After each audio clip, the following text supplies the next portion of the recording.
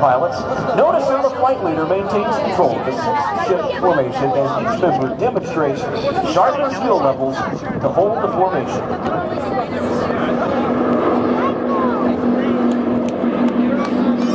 The smoke is on, ladies and gentlemen, as our air show starts. The majority of the pilots training in the Air Force, the Navy, and the Marines. Then transition to commercial airline pilots following their time served in the military. Leading the flight today is Boss Mr. Larry Arkin and co-pilot Steve DeMoore. Watch as the Skytypers perform turning maneuvers in their Delta formation. These aircraft weigh about 5,500 pounds each and use the 600 horsepower supercharged 9-cylinder radial engine, the Pratt & Whitney R1340. Notice the precision of the pilots as they constantly adjust to hold their position on the flight lead while maintaining only a few feet of wingtip clearance.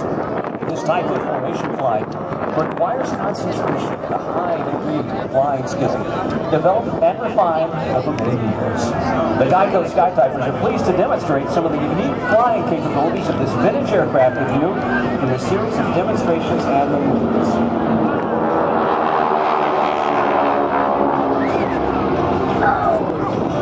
The flight lead will now release both outbound solo pilots and a further demonstration of the aircraft's maneuverability.